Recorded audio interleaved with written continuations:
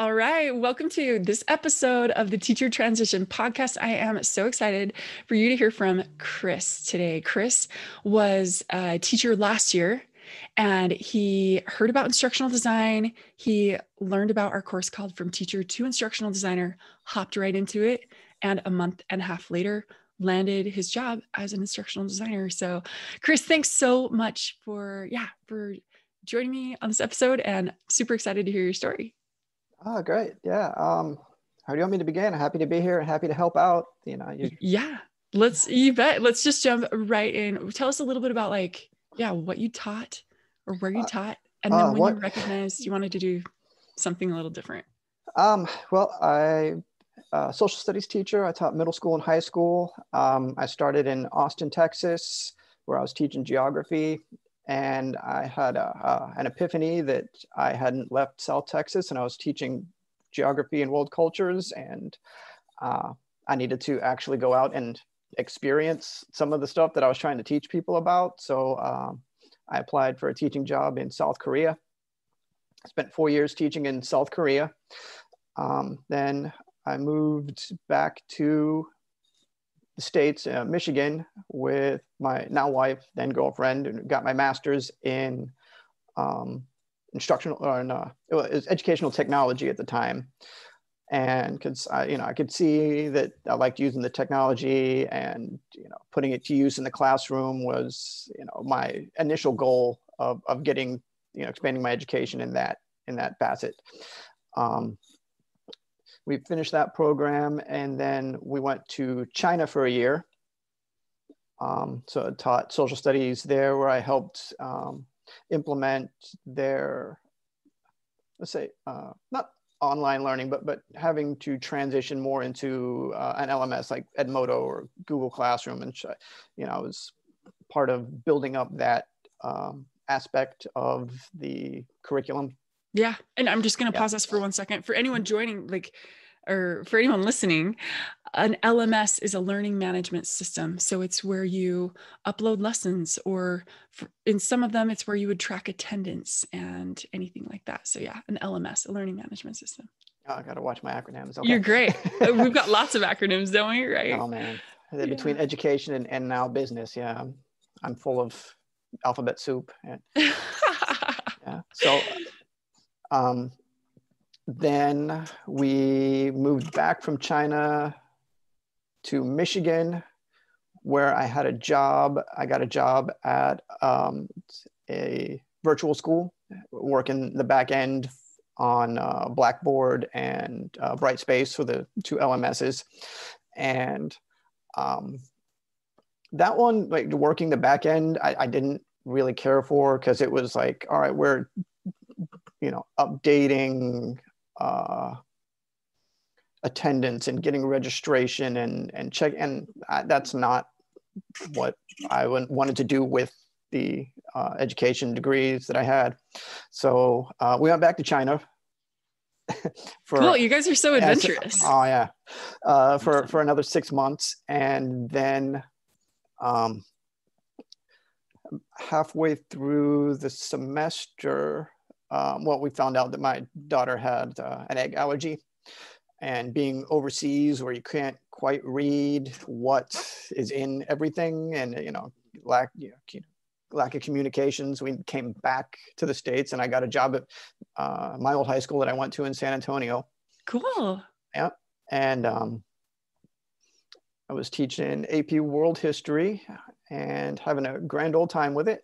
And then COVID hit, and we went totally remote. And I had the realization, it was like, I've been teaching for 10 years now.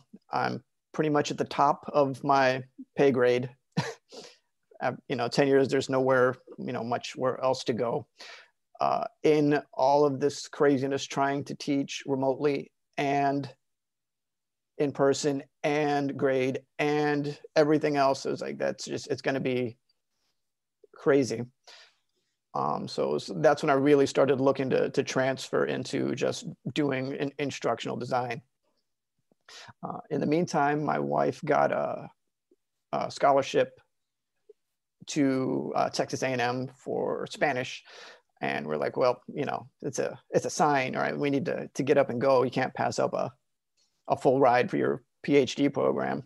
Yeah. Awesome. So that's when I jumped in and joined your class to like in earnest, really start looking into getting into instructional design, what exactly it was. Because I'd had an idea from my master's program and doing the course building in my classroom, using Google Classroom, using Edmodo, using whatever else Skyward, all the different programs I used. Yeah. And then I was just scrolling through the A&M job board, I guess, and saw that they had, an instructional design one posting. And I said, what the heck, I'm going to go for it. And I was only like in lesson 2 of the class. And I was like, oh my gosh, right. Which ones do I need to look at to help me with this? Let me pause this for just a bit and back us up a little bit. Yeah. Because so you had heard of instructional design, like a little bit about it, not really sure what it was. I feel like most teachers have heard of curriculum design or curriculum and instruction. Some of them, some teachers have like a master's in that, or some have heard of curriculum development. A lot have made resources for teachers pay teachers, and they enjoy like the creation process of all of that. I love that you'd heard of it. I think you and I met, you had posted in a Facebook group asking something about instructional design, and someone tagged me. I was actually at the grocery store when I got that. And I remember just responding to it and then, being like, it sounds like you've already got this in place. All you need is this, and this, and you're ready to rock and roll and apply and go for it. And I think by the time I got home from the grocery store, you'd already signed up for the course and were in it. And I just knew right off the bat, I was like, he is what I like to call an action taker. There's teachers that are action takers, and sometimes there's like, should I not? I don't know. Let me think about this for like a few months. And anyway, and I understand that, but I just really admire that you just went right for it. Tell us a little bit about nothing was going to change if I didn't do something. That was where I was. I kind of want to like vinyl letter that and just put it on a wall. Nothing is going to change if I don't do something, not just think about something, but actually do something. So well said. I had lots of conversations with my principal and my dean. I liked what I was doing, where I was doing it. I liked teaching my AP class. I liked my kids. I liked my coworkers. But it was, I saw the writing on the wall when they shut down the schools, and was like, it's going to be too much between trying to do this with my wife starting a new program and having a little one in the house. There's just, it's not going to work. Something's got to give. So I went for it, filled it out, updated my resume, watched I haven't looked at the class since I got the job, because mission accomplished. Right, mission accomplished. But you hopped right into it. You went through some of the lessons. Yeah, I know you were on some of the live meetings that we had, and just to get a feel, to figure out what specifics or that I needed to do, or take all of the experiences that I've had and be able to communicate those and how they would work well in the ID. That's great. So did you see, oh goodness, is it lesson 2 that has, here's how to translate teacher experience into instructional design experience? Like in teaching in the classroom, we call it a scope and sequence. In, or a year curriculum plan. And in instructional design, we call it this, or lesson planning versus, Yeah, okay. That was, I hit that one really hard. I did the resume writing one really hard. And the mock practice interview was outstanding. I took notes on that one, and like I had them sitting with me during my interview, and I was like checking them off as I was interviewing. So I was like, okay, this is she was right. Good. That's awesome. So it was great. I'm so glad it was helpful. I like actionable. I'm not about fluffy courses or fluffy content. I took a while to launch some of the courses, and like the perfectionist side of me was like, no, I want all of this, and now that I've taken some other online courses, I'm like, Oh, I see why some people are hesitant to sign up for certain courses. So I'm so glad.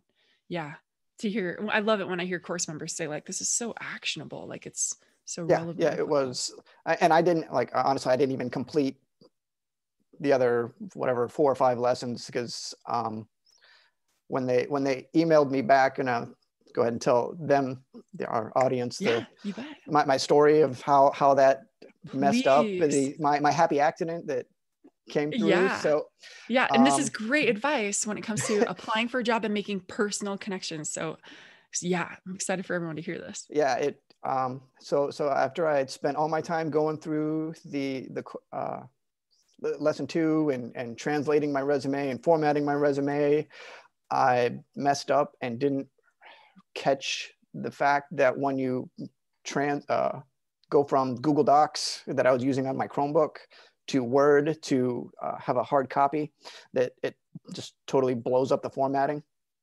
So when I caught it, I'd already submitted the application. So I was like, oh no, I need to go back in and delete it and re-upload it to make sure they have a resume they can read.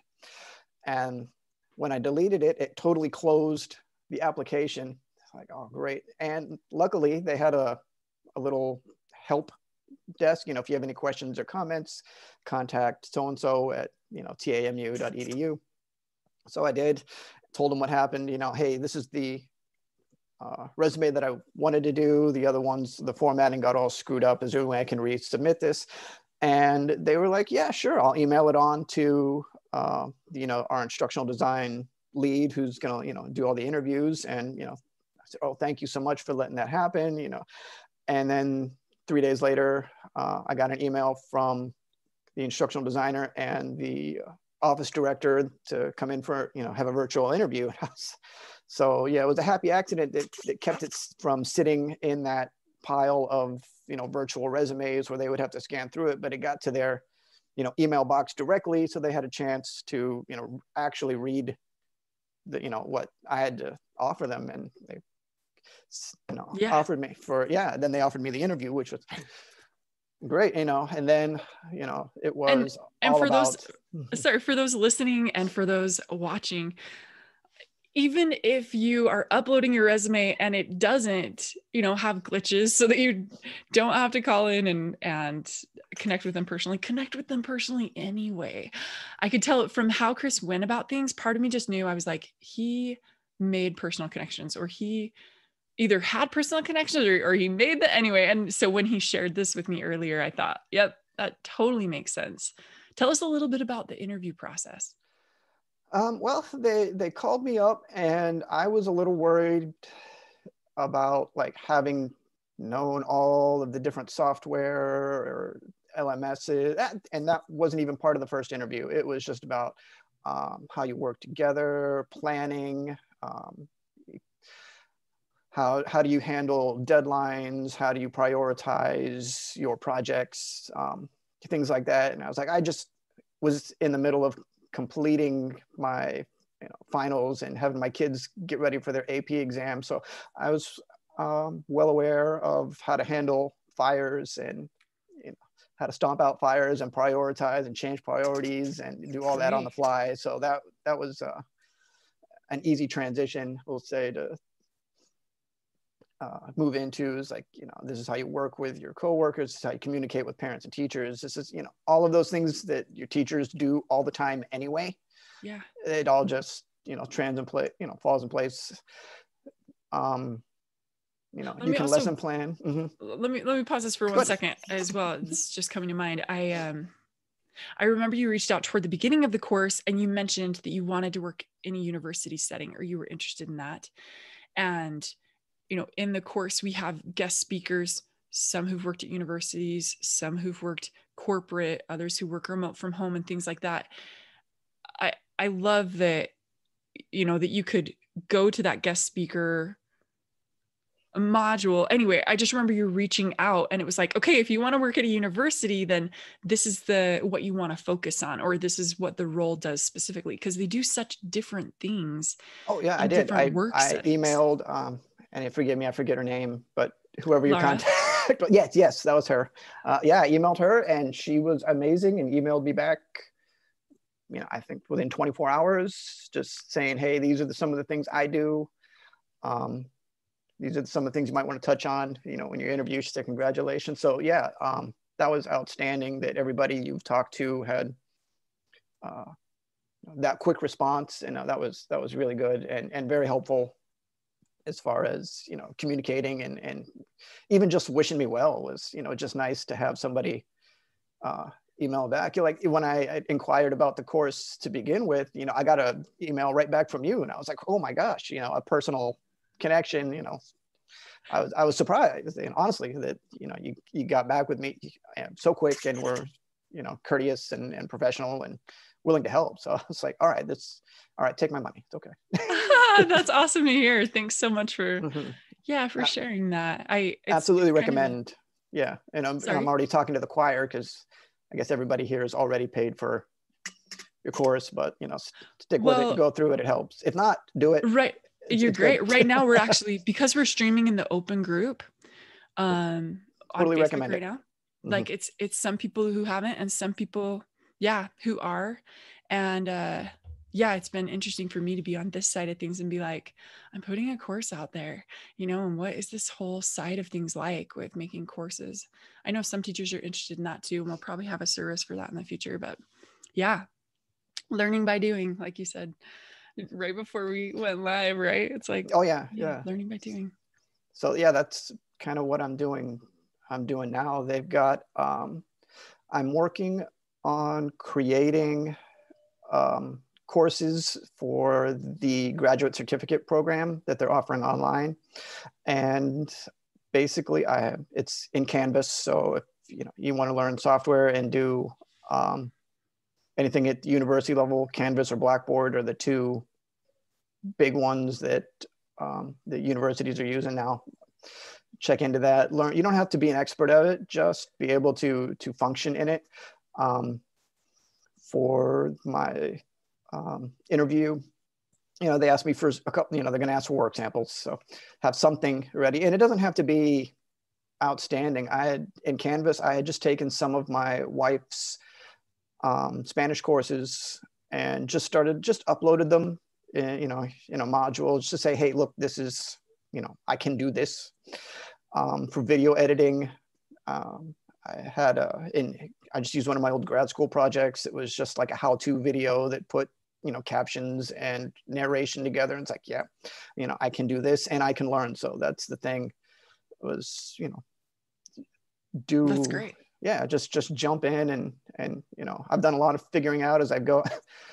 Right. I remember the week of your interview, you were asking in our group, what do I need in the portfolio? And it was like, okay, you're interviewing for a university setting. So here are the specific things that would be helpful. And I'm sure that Laura's advice was great about that. And I love hearing from our guest speakers, when they reach out to me of like, hey, another course member reached out and this is who it was, this is what we talked about. I know that they love and enjoy connecting with everyone. So yeah, I'm glad that you reached out to her also. So great.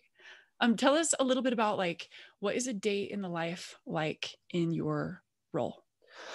Well, I've got one major project right now is putting together these courses, this program, and two major parts of it. There's getting all of the materials from the professor and then putting it into the LMS in a way that makes it, learnable for my audience, which is, for right now, it's working executives in nonprofits. So that's my audience, and I got to think about how am I going to put all of this academic material and content together so that in digestible bites for these executives who already have a background in what they're doing. They're just looking for that enhancement. So how do I organize and put together the content? And then the second part is editing out the lectures that they do.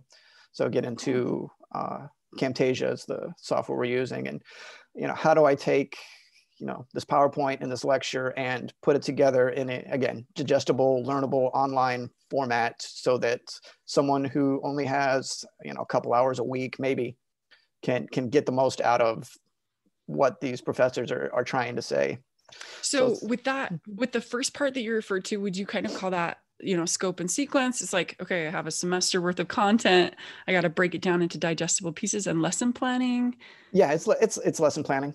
How am I going to take what they need to know and present it in a way that they're going to learn? Yeah, it's lesson planning without teaching, without grading. So if you like without that attendance, without behavior management. Yep. So yeah, that's great. Yeah, it is. And then it's like creating the actual resources, right? Yeah. So it's like, not teachers pay teachers, and sometimes for certain instructional design roles, there's tech involved, but not for others. But yeah, tell us anything else. A little bit of tech. I mean, I don't know. I couldn't sit down and HTML out a page, but I can look at the HTML and be like, okay, well, that's where the video is. Okay, that's this heading, and just cut and paste and do some editing. But you don't have to have a huge tech background. Is most of the LMSs have a pretty good design tool that you can click through without having to really know the guts of it too much. Yeah. It's not a big, yeah.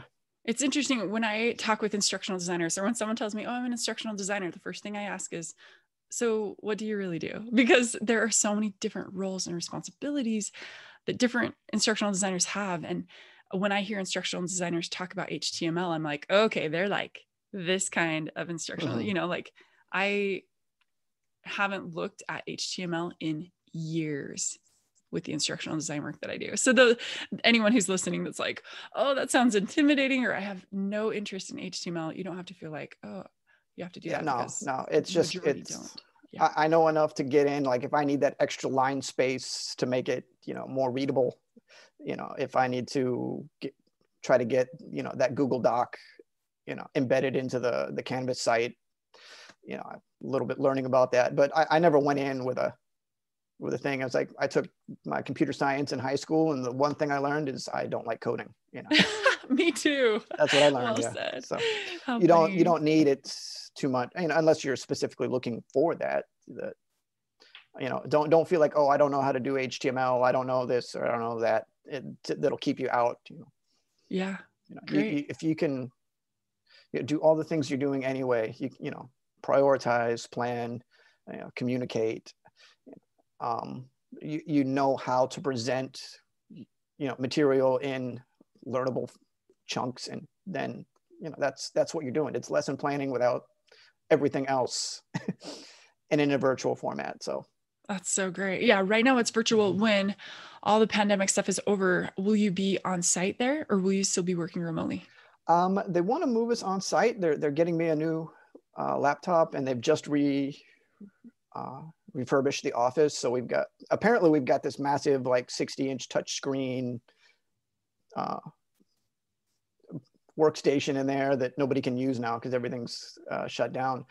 And they want to upgrade my workstation because we're going to start building things in Captivate. Cool.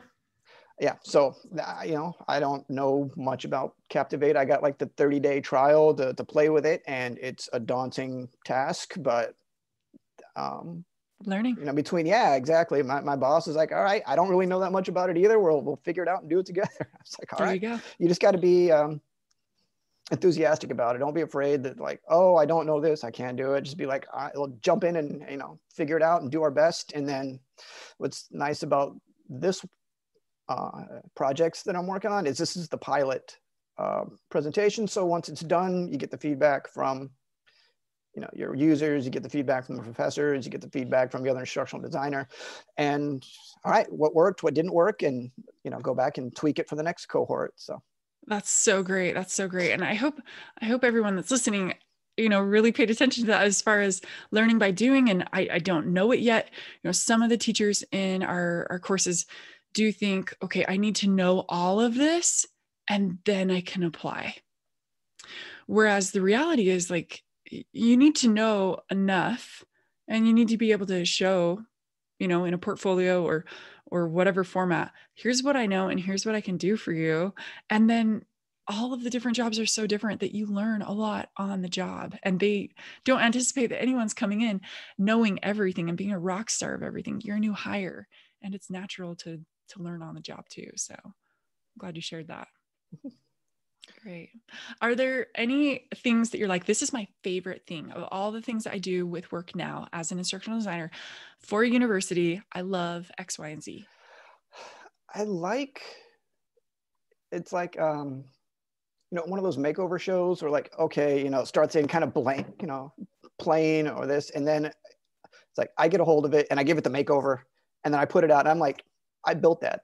That's my class that these people are taking and paying for and enjoying, or getting, it's like, how can I make that better? I like that aspect of it. It's like, okay, this is, it's like, this is my baby. I built this, and I'm putting it out there for my audience. And, I'm very particular, like, I don't know, like a chef. I'm like, oh, how is it? Get that feedback. That's awesome. That makes me Mostly, almost feel like, oh, I would want a before and after shot, yeah. That's really great. One thing I really noticed about myself after teaching for however many years, I was like, I teach something once and then it's done and it's over, and all that effort, and I taught elementary. And so it was like, the next time I'm going to teach this is going to be in a year. And so I remember thinking, I wish I could just record this or automate it or have this quality of a lesson be available for students that are in, the next door classroom or across town at that same grade level, the same topic, or all over the place. I love that, you're making something once, it's available to anyone, anywhere, anytime. Yeah, that's in that. Any thoughts about that aspect of things? I don't know if that appealed to you as well. Well, when I was teaching, most of the time it was, oh, I got to rewrite this for next year. Like, oh, that didn't work.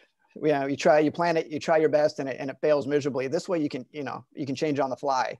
But honestly, if you need to, if it's the program coordinator, I've got the professor, I've got the users, I've got my head instructional designer, our team, all throwing in this, tweaks and I can change it on the fly if we need to. So if somebody's saying, hey, this link doesn't work, or, oh, one of the students said that this video part wasn't clear, or the captions are misaligned or something. It's like, oh, jump in, you make that change right there on the fly. It's fixed. And, you've already improved it for the next cohort. And, you don't have to wait again to improve it. It's really organic. That's so great. Yeah. Continual improvement, and that it like lives on, it can influence many people. I love that. That's awesome. Are there any things that you, like, if you were to look back on teaching and just have like a sigh of relief that you don't have to go to work tomorrow, and, is there anything, how is your life different now than it was then, or any pros, anything that you want to point out or highlight, celebrate? I have my weekends back. Yeah. I hear you. Like I think every other teacher. And I remember one of my students asking me, it was like, well, why do you come into teaching? I was like, because I like teaching. I like interacting with my students. It's like, but nobody ever said, I like teaching. I got into the career because I like grading and filling out forms. And I don't do that anymore. That's awesome. Yeah. That's great. And I don't have the connection with the students as much anymore. But that's okay. I mean, that is like the part that I miss is, having the interaction with the students. But that's one con, and, having more time during the weekends, having more time to get my daughter to daycare and pick her up, and, time in the day to, eat lunch and can go to the bathroom whenever I need to, instead of waiting for the bells or whatever that, teacher life is all about. And especially now with the districts doing like the dual enrollment, where you have to have a lesson plan for in-person, have a lesson plan for remote, have a lesson plan. Yeah. So that's too much for yeah, for me, I'm going to pick this one aspect, and it was, I was ready for that move and that change. That's great. Yeah. I've The only heard. other thing that I Yeah, miss about, well, I don't say miss, is just trying to make sure that I stand up and move around and get to the gym more. Because, you know, teaching, you're on your feet 7-8 hours a day, and now I'm sitting at a desk. So I just need to make sure that yeah, I get to the gym more. yeah. I totally hear you. Yeah. Some of the places where I've done instructional design had those desks where you push a button and the whole thing rises up, you know. But yeah, all the different work settings are so different. I know I was afraid of, oh, am I gonna miss interacting with people? Or, you know, I hear a lot of teachers express things like that. And really, in all the places where I worked, I definitely interacted with people, just not 10-year-olds.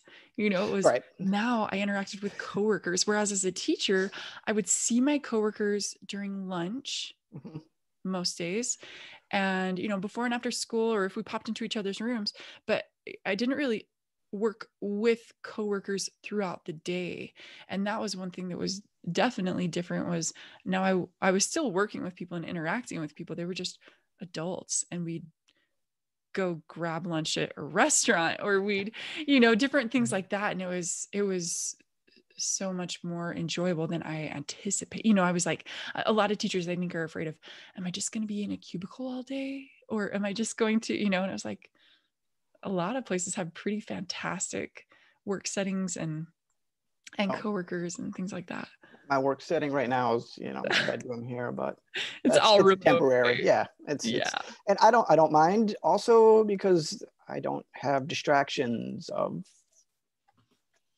you know, students coming in and asking for questions, or I have to drop in, you know, whatever it is that I'm doing and help them. Because, you know, of course you do, that's what you do as teachers, you help your students. But here now, you know, unless I get an email, and I have a lot of, um, I guess they give me a lot of trust and freedom, and just like, all right, get this project done, go. And I send them in updates. All right, this is what I'm working on so far. They either say, hey, you know, tweak this, change that, or make sure you focus on that, or everything looks good, keep going, you're doing a good job. And It's awesome. that's I also love hearing nice. that. My bosses are encouraging and appreciative. That's great. Yeah, That's so it's kind great. of nice. Do you care if we ask you, like, some of the teachers who've gone into working as instructional designers at universities? It's fascinating for me to hear how vastly different it is with different universities. But do you care if we ask, are they similar to teachers? Is it a pay scale where it goes up a little bit every year, or goes over on a pay scale if you have more education, or are there quarterly reviews and things like that? For any insight that would be for our audience. I don't know. Okay. So, I wish right. Because you started yeah. this job, what, just a few months? January, or not January, July. Yeah, I started in July. Yeah. Um, my position right now is tied to a grant. Mm-hmm. So it's not, I guess, official university scaled. Like, Yeah. so, I mean, right now I'm, you know, level one, you know, level two, level three, level four. That's where, you know, where my boss is, and she's in charge of both sides of the instructional design. So there, I'm doing the certificate program, and then they have the academic side with the graduate courses. So they have another instructional designer who's moving all of the in-person and Blackboard and whatever else LMS courses, they're moving that into Canvas, which is going to be the official management system for all the courses at the university. Awesome. So there's two separate projects going on with that. That's great. Cool. So Yeah, thanks for then, the insight. And yeah, yeah, grants, a lot of instructional designers are paid by grant. You know, a lot of universities get grants so that they can do the innovative projects that are needed right.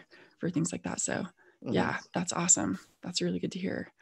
Okay. If you could give any advice to our audience, or to teachers, or if you could go back and give yourself any advice a year ago, what advice would you offer? Just go ahead and apply. Just go ahead and apply. You know, do your best, show them what you got, and, you know, because, if you don't apply, if you think you can't do it, then you're not going to get it. Go for it. And Absolutely. don't take a no personally. I had a few no's before I got this one too. It's like, oh, we're looking for this, so we're looking for that. Thanks for your application. It's okay. Yeah. And right. yeah, I know it can be, going. it can be daunting and frustrating to apply and apply and apply and apply and either not hear back or get the, thank you for your application, but there are other qualified candidates email. Just it gets frustrating, but just plug in because you'll get one, and just keep trying. Yep. And don't take it personally, like you said. Right. Yeah. Put yourself in the hiring manager's shoes. Like maybe they received a lot of applicants, or maybe there's something really specific that they need. Maybe they wanted you, but there was something really specific that they have to have. It's and then go forward, right? Like, yep. Just keep applying. Mm-hmm. Next. And then, and practice. I had, like I said, I watched the interview course. And then I also practiced with my friend that actually works at the university. Like I said, he works in a different department, and I told him I got the interview, and I was like, you want a mock interview with me? And he was like, sure. Just as much practice as you can. He critiqued some of my answers to, he said, he couldn't speak specifically for that department, but as an overview, having worked for the universities, like these are the things that they like to have. So work with that. That's awesome. Yeah. I think that's great advice. Applying, going for it. Just do it. He said, because it's like, unless they have Superman lined up, like you said, then not everybody's going to have everything. Just show you have the basic skills to show that you're willing and able to learn and improve. This is one of the things my boss said. It was like, yeah, it's nice to not have to sit down with you and do like specific training.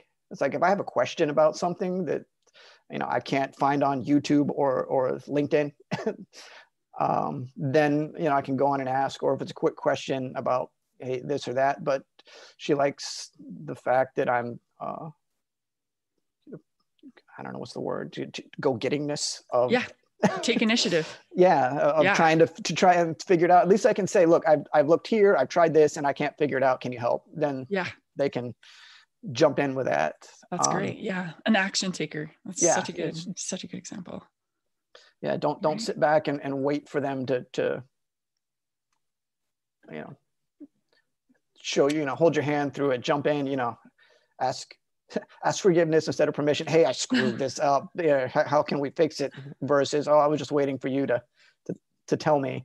Totally. Yeah. Great example. I think the same initiative, that you had, and just like when I saw your post of what is this about instructional design? What is that? And anyway, and just the fact that you like hopped right in, got right to it, took the lessons that you needed in the course, and then went and applied, right? You didn't wait for perfect. And a lot of teachers are so planned out and so well organized and so, so great at what they do that they want to just be kind of perfect before they go for something. It's, it's okay. We're here to provide any help, support, encouragement, coaching, lessons, whatever people need and want to help them have that confidence that they want in applying. But to also just go for it. Yeah, it's awesome. Well, I really appreciate you sharing your story of thanks for having what me. you taught and going forward. Is there anything else that you want to share before we open it up to questions? No, unless they have it. Yeah, open up the questions. I'll help what I can. Awesome. Okay. For those who are joining us in our live streaming of this, if you have questions, I know there's a tiny bit of a delay in what's coming on my screen for this as well. But if you have questions, go ahead and you can drop those in the messages or in the comments section. And I'm trying to think, while we're waiting for some of those to come in, I'm trying to think of some of them that I know some of those who aren't able to make it would want to ask. Work schedule. What is your work schedule like? Um, 8-ish to 4-ish, depending on project, how much I get done in the day. Like I said, they have a deadline for the project, and I do, what I need to do in the day just to make sure that it's done by whatever the deadline is. So it's really flexible. If I need to go pick up my daughter from daycare or something, or take a longer lunch, or stay in, they're not clocking hours as a salaried. Awesome. Great. Yeah. What about, PTO, personal time off, or sick days or anything like that? It's stand whatever. I'm a university employee, so I get and I just started, so the minimum number, I forget what it is, 10 days. But they also follow the university academic schedule, so like time off, it follows the schedule, kind of, sort of. I mean, it's not required. In my case, because it's an online, continually rolling project, I'm not going to have the time off that like someone on the academic side would, because they're continually rolling the courses throughout December. Yeah. So I have to keep breaks. those up. Yeah, and I'll have to keep those updated and running. But Great. that would just be a few hours, check in, make sure everything's working, do your updates. Just maintenance, kind of. Yeah. Excellent. What system? Okay, Sarah's asking, what system did you use for your portfolio? Was it on a website or in a file, or did you email them specific samples? All I showed them was the Google Classroom that I had built over that last semester for my AP class. And I just showed them, hey, this is how I organize my lessons. This is how I would set up doing this online. Here are the videos that I would use. Here are the discussion board questions. Here are the assignments, and just had it all, laid out for them with that. In Canvas, just because I knew that's what they were working, they were moving to, they're asking me about that. And I was like, well, I'm starting to put together this for my wife. She developed an OER Spanish course. And so I was like, this is how I'd put it together in Canvas. Here's module 1, introduction, instructional materials, and just showed it through for that. And then I just had a video that I had linked to for a how-to. In fact, I think it was like a how to do karate video that I had made back in grad school. Would you like to demo any of that right now? Because that would be awesome. That would make this like the most epic Facebook Live. Just kidding. That's awesome. So were they all separate things, or did you compile them all in one place? Or no, was like, they were here, just links? Yeah, when I had the interview, I just clicked that tab, said, here's this, click the next tab, said, here's this, click the next tab, and said, here's this. If you wanted to get more fancy, I was so pressed for time. Yep. Because everything, once they, got the interviews, they're like, all right, we're going to do this for this day and this day. So I was actually like really freaking out, like, oh my gosh, I need to figure out how to work, Captivate, because like I've been looking into Articulate, and so I was, oh my gosh, I played with it, and I was like, there's no way you can put that together in 2 days. Totally. I mean, you landed the job a month and a half after starting any of this process. While trying to finish up the semester. Yeah, good call. Yeah, really good call. And Sarah, I know where you asked that question with some of the STEM work that you've done. Anyway, I'm not sure how much experience you have with different LMS systems, or if, Sarah, I don't know if a university setting is what you want, but I would definitely recommend going to the modules with the guest speakers. And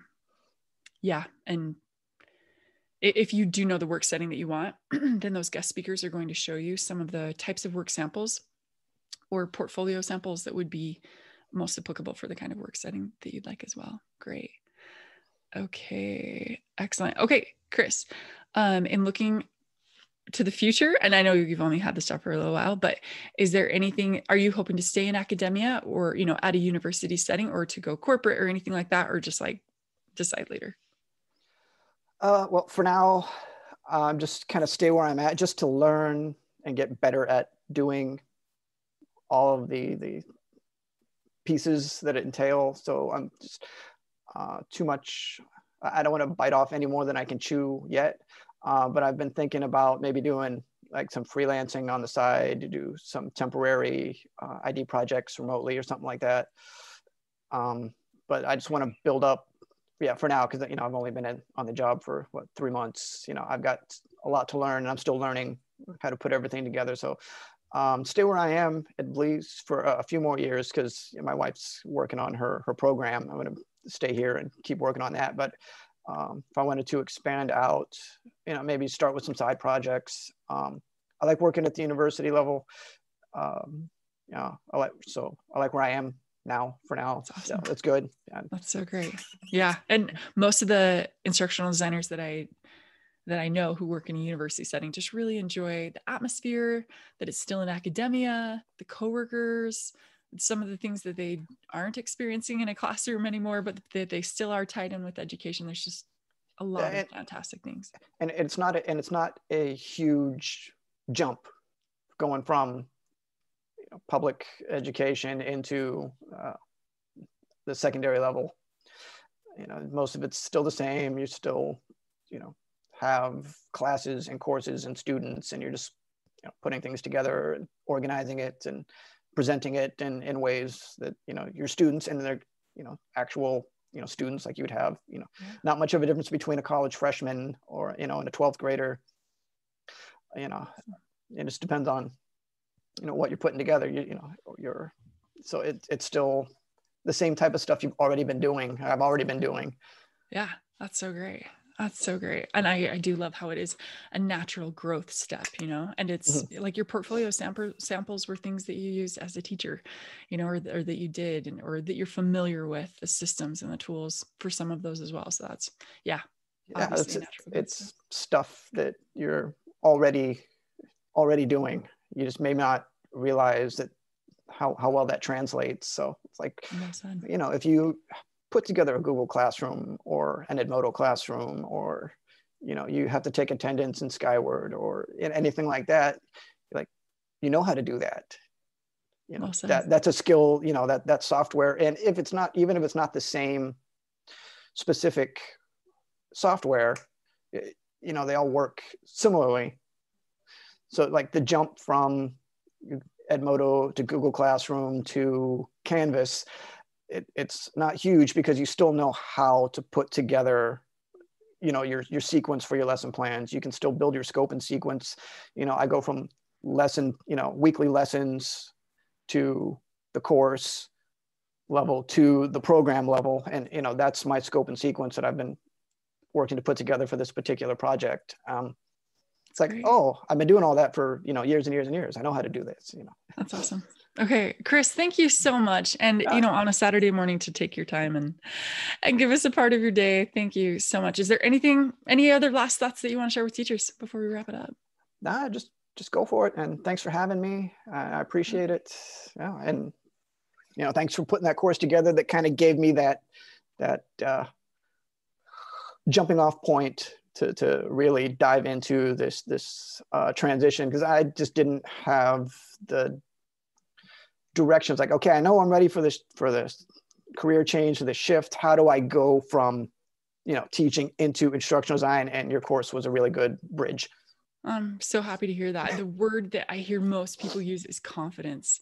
They're like, oh, it helped me see like this job actually relates with what I'm already really good at. And so I'm just really happy that it is, a bridge, and that it doesn't have to be thousands and thousands and thousands of dollars. There are grad programs that are so expensive, and there are some other online courses to go into instructional design, but they are more than 3 times the cost of our course. And for some teachers, like you said earlier, you're like, I wasn't really sure what instructional design was. It's a great way to at least find out. Yeah, as well as to prepare and to land something. So yeah, great. Chris, thank you so much. And I'm so glad that it was a helpful bridge. And I'm so excited to see, more of what you do, and to still be connected in our group. And maybe to have you come back and share some tutorials or anything like that. I'd be happy to. So okay, I'll pay it forward. Awesome. Okay. Thanks so much, Chris. Have a great weekend. You too. Thank you. Okay. See you.